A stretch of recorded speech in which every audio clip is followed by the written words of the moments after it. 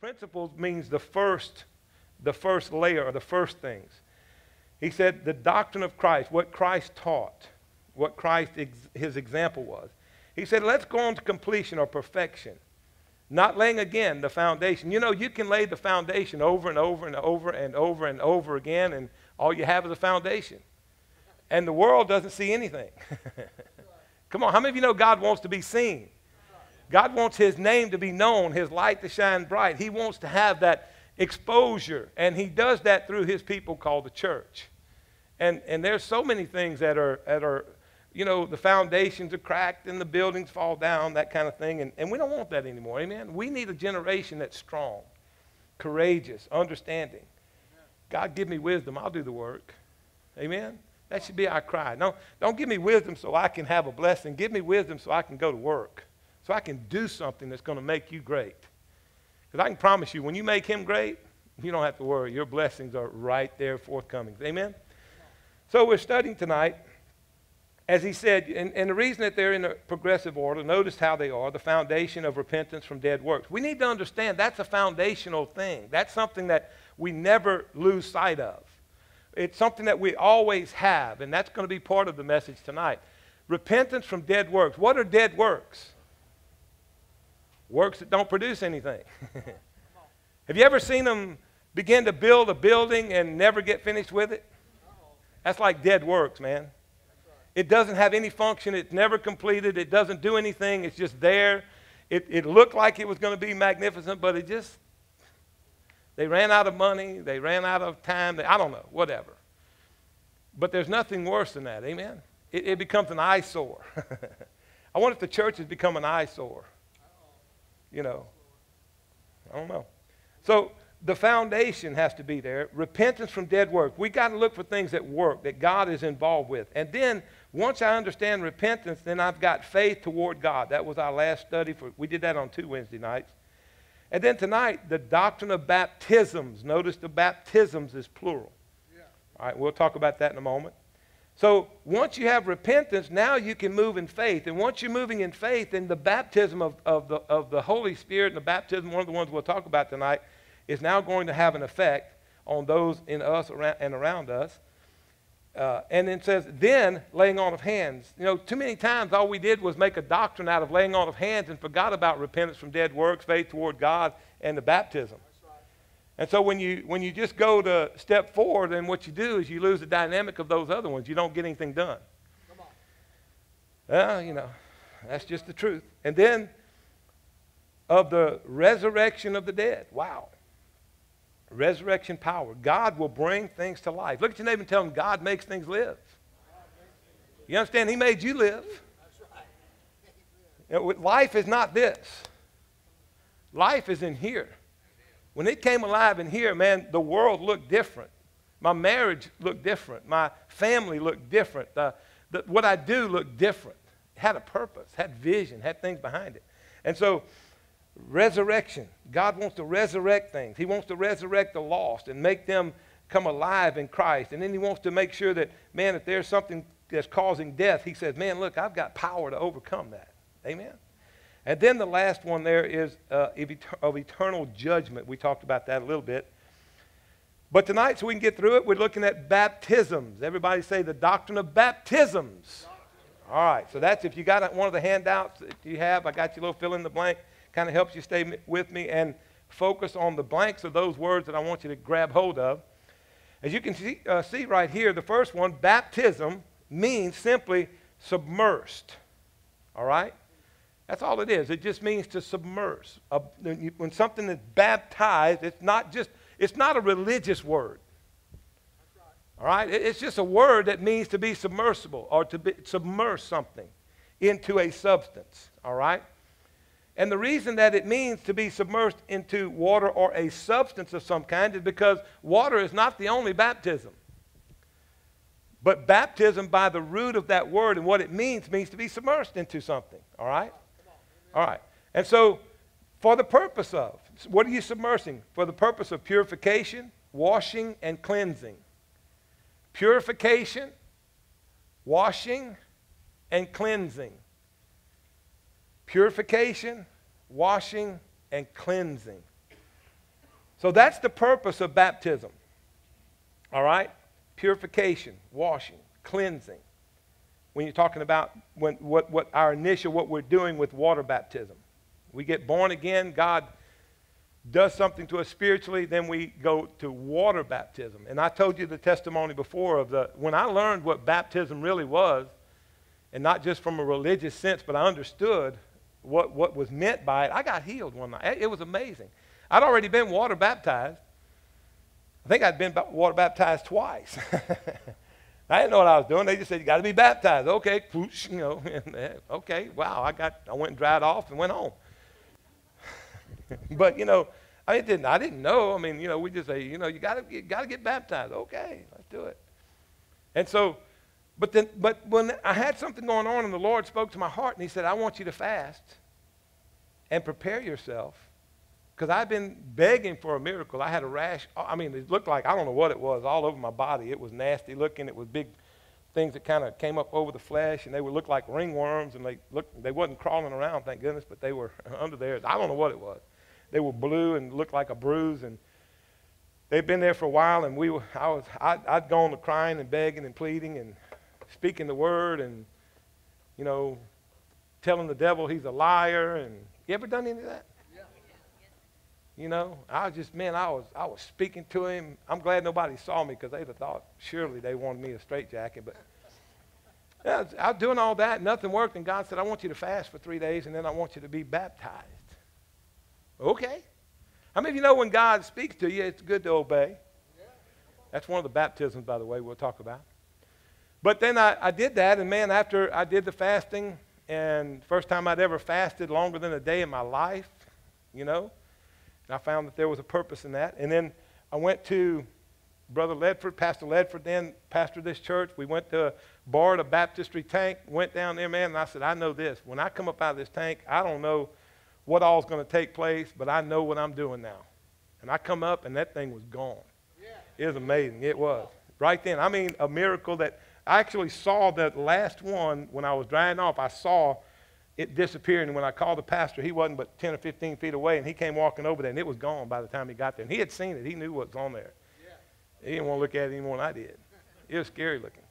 But anyway, purification, cleansing, washing, even outwardly.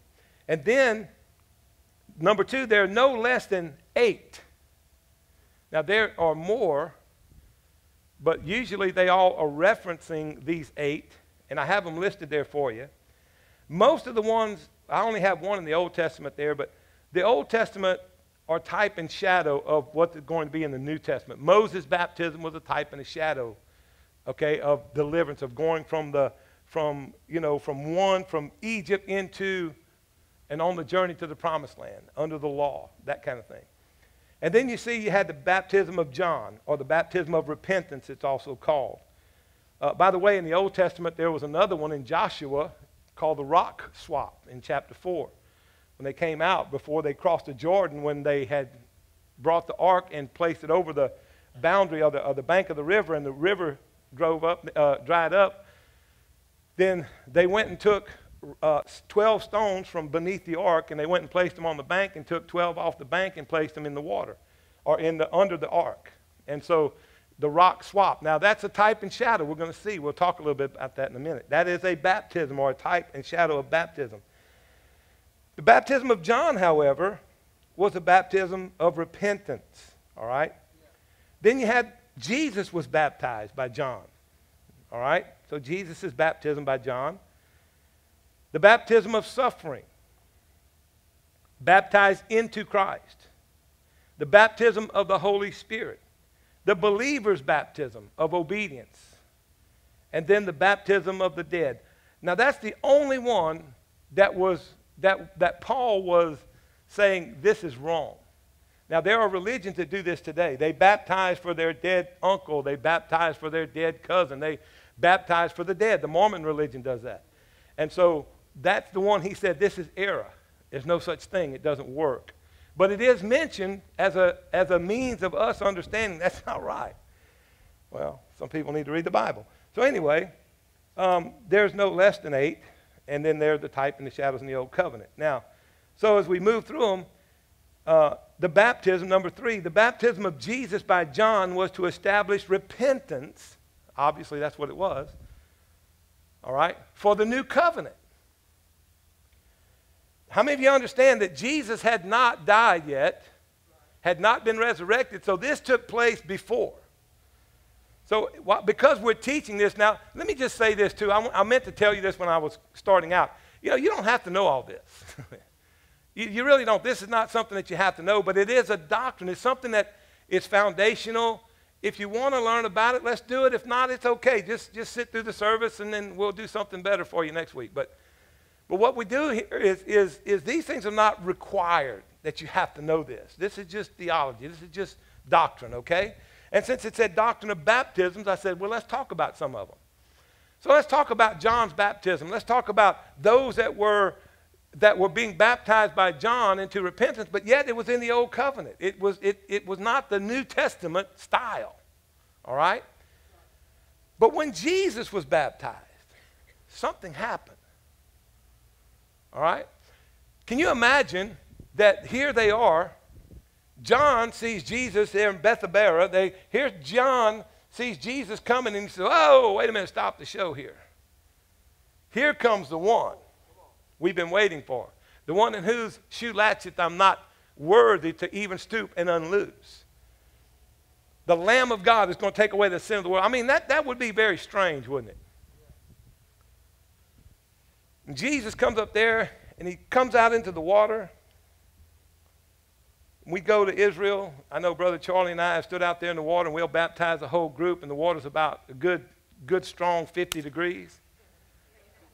You know, we were standing out there baptizing the last trip, and one of the brothers in the church, you know, he's one of the last ones there, and he's coming down the steps. I couldn't feel my legs anymore. I mean, they were just numb, man. And I'm sitting there in the water, and all of a sudden, you know, he comes down there and he goes, man, there's a beaver back there. I said, it doesn't matter, man. I'd never feel it if he bit me anyway. He could chew my leg off. I wouldn't feel it. I mean, Brother Charlie, I'm telling the truth. It's cold stuff. And so, you know, here's John. He's been baptizing for a while, you know. And, oh, by the way, on that one, too, was whenever the guy from Africa, I believe it was. and he comes and he's hollering, hey, priest, hey, priest. Like, look at Brother Charlie. He's talking to us, man. He said, I got something for you to, you know, it was one. It started out with one, then it was two, then it was five, then it was however many. And they just kept coming. I said, man, we are freezing. I mean, we're turning blue. Now, Brother Charlie, but Brother Charlie's standing about this deep, okay?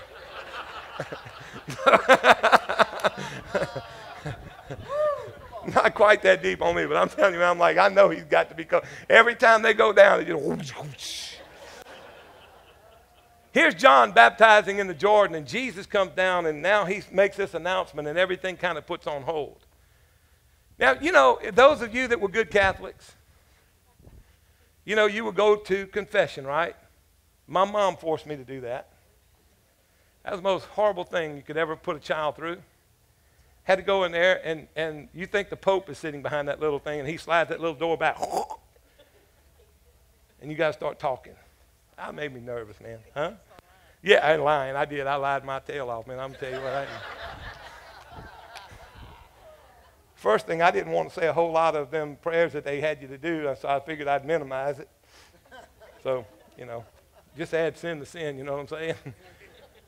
Right there in church. Oh, anyway, where was that? So here you are standing in the baptistry, in the confessional line, and you're waiting to go for your turn into the, what do they call it thing? What do they call it, huh? A confessional. Okay, a confessional. It's pretty simple. I thought it had some kind of real cool name or something. It was just confessional. And here comes, let's just say you were standing there and Jesus walks up and he's standing in line behind you and turns around. You know, how you doing, man? You know, and he goes, yeah, who are you? I'm Rocky. You know, he said, I'm Jesus. You know, I'm like, what would you think? Would you think that was pretty odd? You would go, what are you doing here? And that's what John said. Wait a minute, man. You need to be doing this to me. I mean, I've been doing this waiting on you. You need to be doing this to me. And what did Jesus tell him? Allow it to be so now, because I've got to fulfill all righteousness. So John's baptism represented something. Jesus being baptized with from John represented something. We see here, I have it just mentioned for you, the baptism of Jesus by John was to establish repentance for the new covenant. Now, Galatians 3:27, I'm going to have them bring it up here. And I've just got a few scriptures. Now, there's so many of them.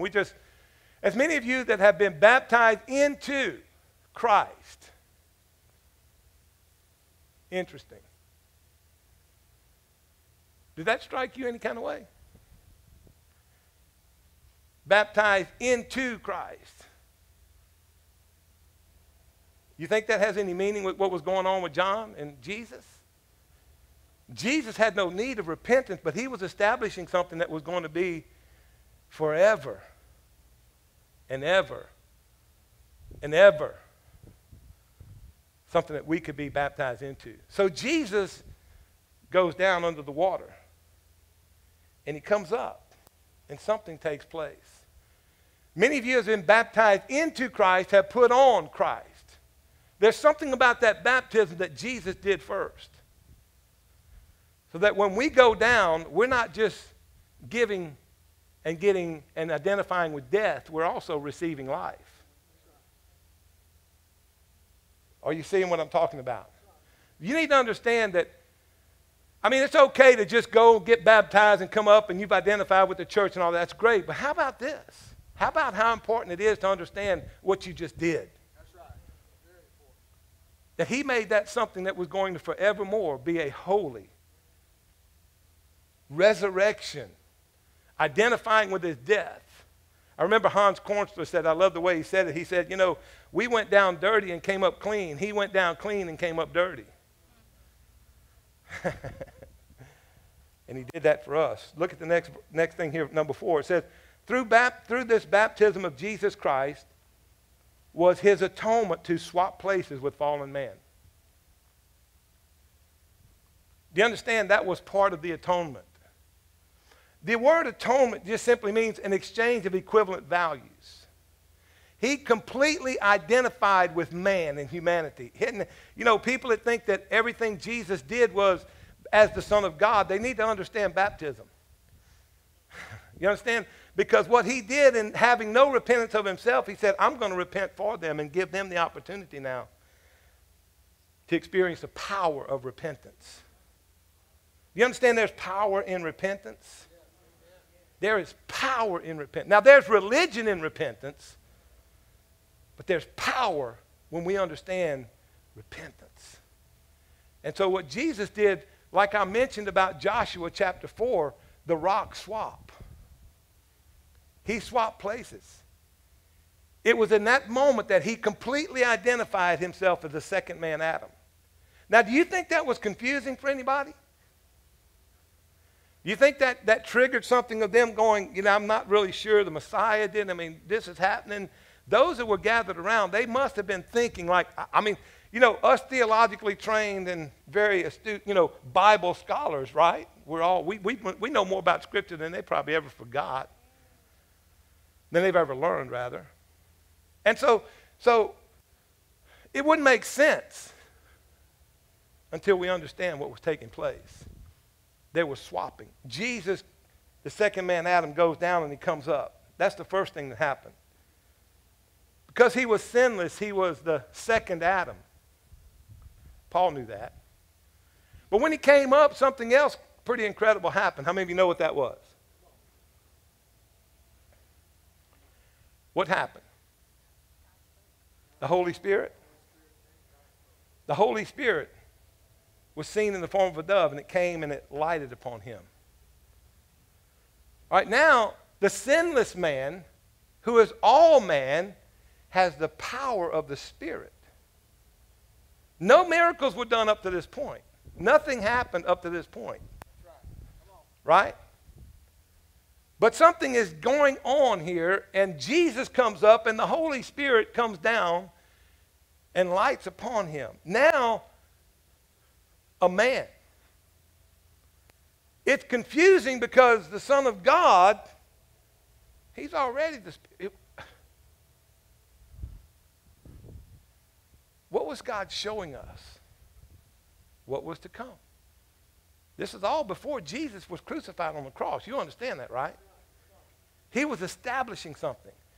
But then something else happened. The third thing happened. What was it? God spoke. What did he say?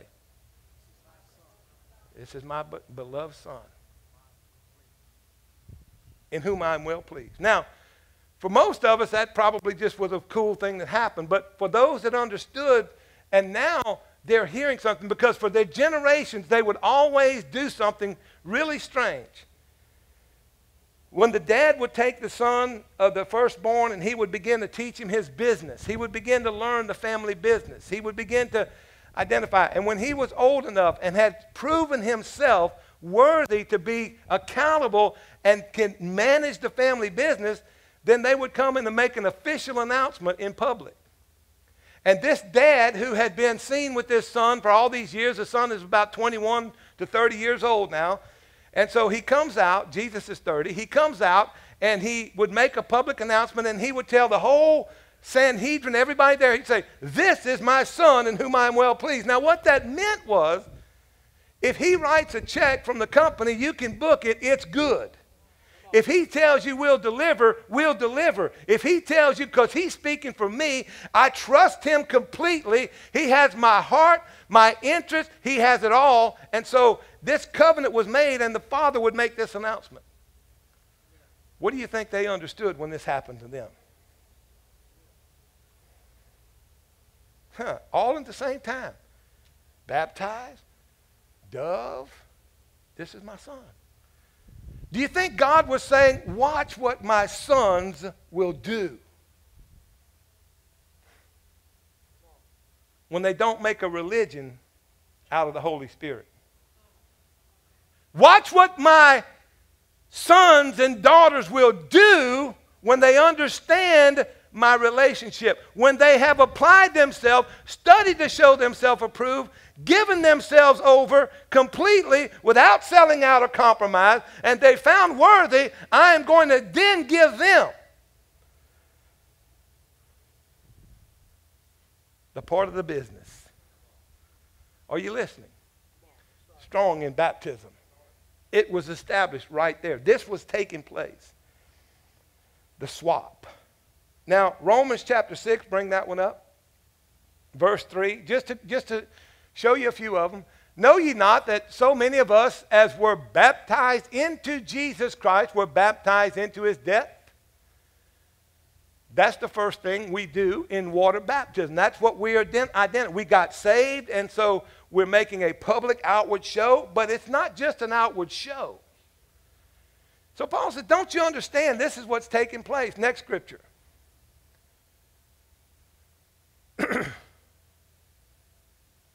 Therefore, we are buried with him by baptism into death, that like as Christ was raised up from the dead by the glory of the Father, even so we also should walk in this newness of life. That's on Sunday morning. We're teaching on that. Bring up 1 Corinthians chapter 12. Just go through a couple of them. For as the body is one and hath many members, and all of the members of that one body, being many, are one body, so also is Christ. Next verse. For by one Spirit we are all baptized into one body, whether we be Jew or Gentile, whether we be bond or free, and have been all made to drink into one Spirit. Next verse. For the body is not one member, but many. Next verse. If the foot say that because I am not the hand, I am not of the body, is it therefore of the body? You know what happens in the church today? You know, a local church is simply part of a bigger body. And it should have vision behind it, and it should have preparation time. It should have the meaning of what we're doing. And you know what we do in modern day church? People, they want to come in and they want to use their gift, and they don't understand the vision of that body. They don't understand whether this is the hand, the foot, the head, the mouth, the nose, the ear, the skin on the... and it's got the body so discombobulated, we don't even know. We wonder why we don't see the power. Can I help somebody tonight? We're not understanding the very thing. When we got baptized into his death, we gave up our life and we become part of his body. Now, when you're in a local church, this one or any other that has a vision of God, and it's not just religion, you have the opportunity to take on that vision. If your gift is flowing in that vision, you're going to be anointed. Because it's doing what it's supposed to do. It's a member of a much bigger body called the body of Christ. Amen? And then the last one I wanted to show you was Colossians chapter 2. Buried with him in baptism, wherein also ye are risen with him through the faith of the operation of God, who has raised him from the dead. Let me ask you a question. What is that verse telling you? This all happens in baptism, and I understand we don't have to know all this. But when we start learning the foundational truth, this is things that Paul was teaching to infant churches, brand new Christians. We can say it's over my head. It wasn't over their head. Yet we're the most educated on the planet, and the Bible seems to be over our head. It's simple. Now, wherein also you are risen with him through what?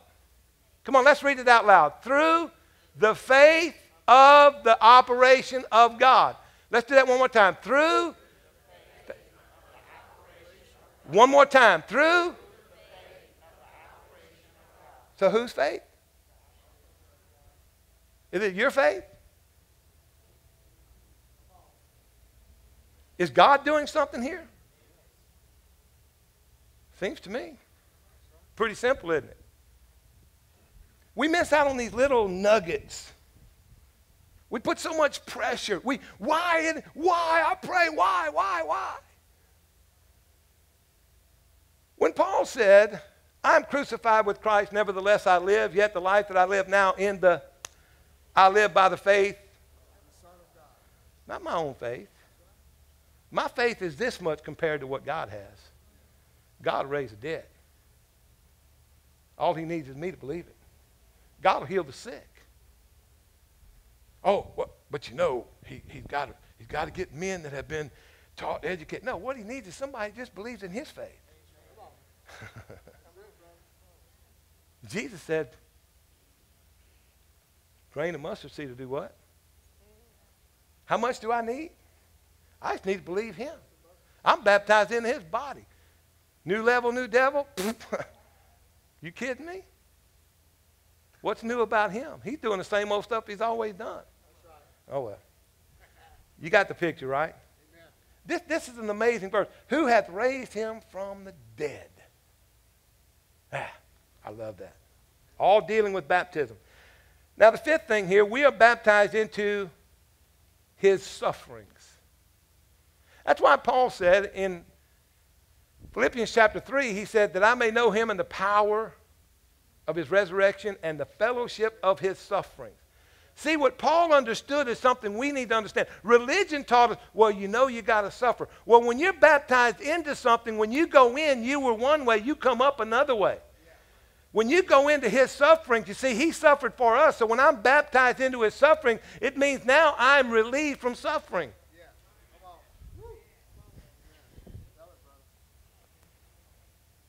When I'm baptized into his baptism, into his sufferings, into what he went down in that water for to take on himself. How many of you saw after Jesus came up out of the water, not to mention the 30 years prior to that, but after he came up out of the water for 3.5 years, when was there a new level and a new devil? When was there one he could not handle? When was there one that said, Jesus said, oh, Father, I need to fast and pray about 30 days for this one? Come on, you see how religious we have become? We don't understand the foundation of the power of baptism, the power of repentance, the power of being raised up with him, the power the church is supposed to walk in. Are you listening? I'm trying to encourage you tonight. Baptism is a serious thing. It's elementary. It's the first thing we do, but then we need to teach people what's going on. Amen? Happened for me that way, and I enjoyed it. When we're baptized into his sufferings, the fellowship of his sufferings, the word fellowship in the Greek is a word that means benefactor. How many of you know what a beneficiary is? Right? It means the one who receives the will after the testator, after the one who gave the will has passed on. When Jesus gave us the will and he said, now, the fellowship of his suffering and, come on now, the word to benefit from his suffering. Not to suffer for him, not to suffer with him. Come on, there wasn't enough room on the cross for both of us. He raised me up so that I could look and walk and talk and live victoriously in him as a part of his body. His body's never been defeated. This is baptism. All right, number 6. We're getting to a close here. Water baptism combines two things. That's the blank. Combines two. It combines two things. Water baptism, when we get saved and we get water baptized, it combines two things. John's baptism and Jesus' death and resurrection. And, of course, his burial. But remember what I told you at the beginning, when Jesus went down in John's baptism, before he had been to the cross, before he was establishing something. That when we were baptized into Christ, there's not just death in that water, there's life. Come on, somebody. It's death going down, but it's life coming up. I mean, is that simple enough? Because he himself made it so. He did that for us. And then the last thing, the baptism of the Holy Spirit covers two things. It covers prayer, power in prayer, tongues. A tongue that the devil doesn't know. Come on now. A tongue that you don't know. Your neighbor don't know. Churches don't want it anymore because it causes confusion. Really? It might cause confusion when it's powerless, but when it's got power, it ain't no confusion to it. Come on now. There's something in that when those words come forth with power. But you know, you got to have faith behind it. There is power that my mind can't conceive. You know, God does something with that. Do you know that? When I operate my faith in the baptism of the Holy Spirit, and I pray in my prayer language, God does something with that. You know what he did when 120 of them came out of the upper room? Y'all know this. I know you do. This Wednesday night crowd. You guys pretty... What happened? They came out, and the bystanders, what did they say? In their own language. Let me ask you a question. Do you believe that what they were hearing was actually their language, or was God converting it to where they heard their language? They didn't know they were speaking their language. But the ones that heard it said, they're speaking, that's my language. And the one standing right next to them said, no, that's my language. The one right next to them, no, that's my language. So God took that thing that he had baptized them with and confounded them all because they all heard their own language and it wasn't. Come on now. See, God does something when we have faith. Acts chapter 1, Jesus said, verse 8, and we know this verse. It's talking about the baptism of the Holy Spirit. You shall receive.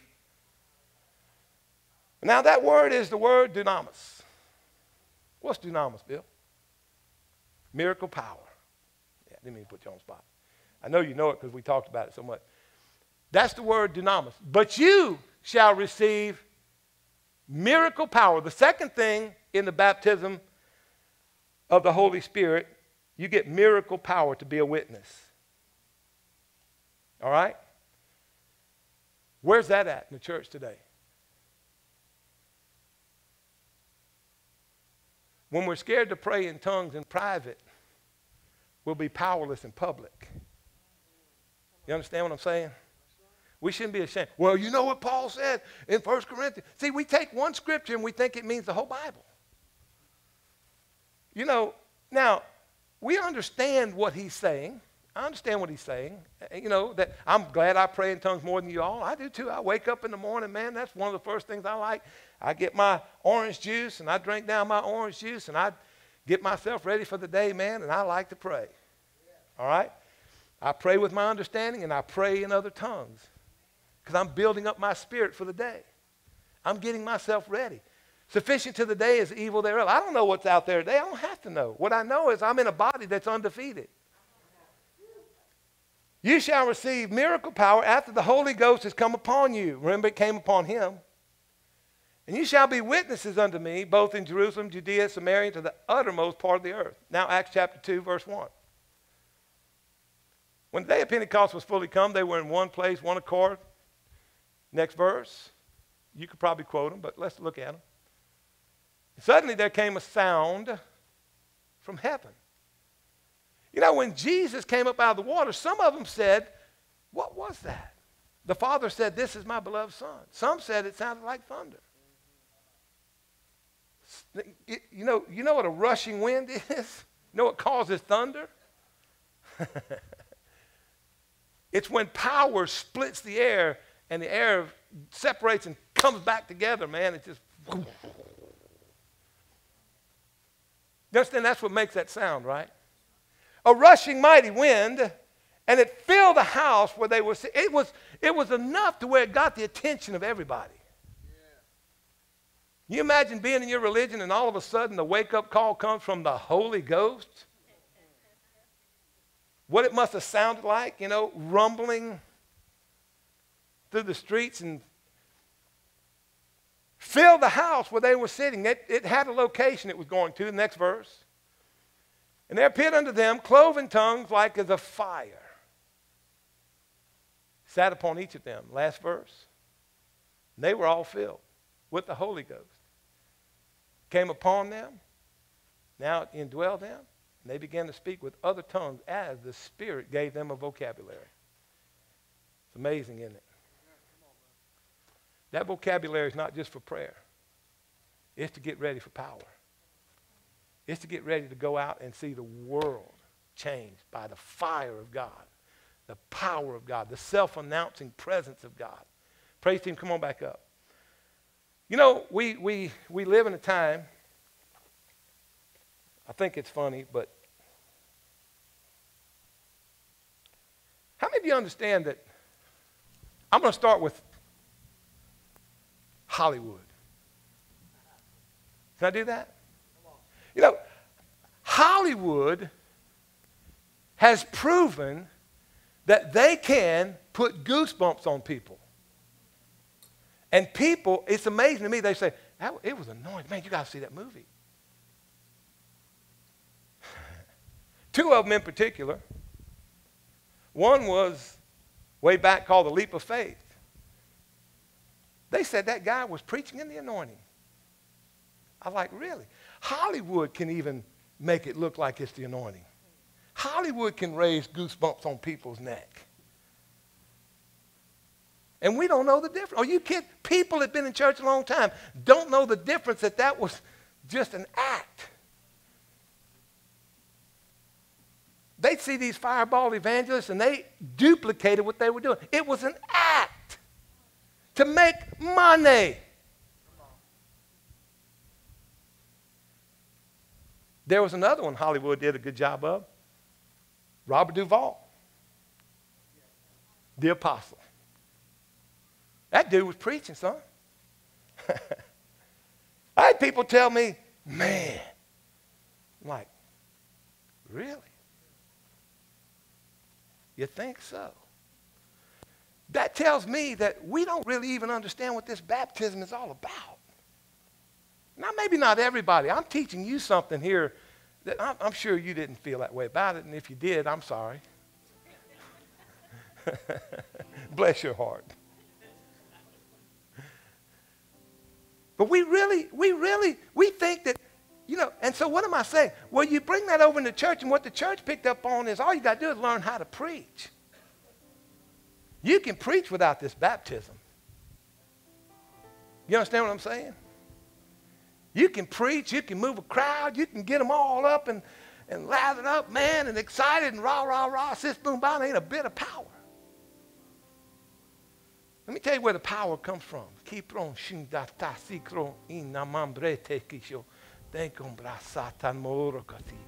When I begin to let the Holy Spirit come in and begin to fill and refill, get me ready Let me tell you what, the baptism in water, man, we got baptized into repentance and baptized into a death and his resurrection. We come up alive. And then we can go and get that next experience. And that next experience makes a Christian walk really good. Really, you get to see things that otherwise you could never see. Why? Because it's the work of God. We get to sit there and be full view. It's pretty cool.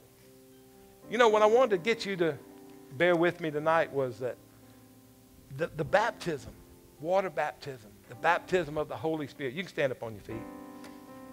Baptism of fire, baptism into the anointing.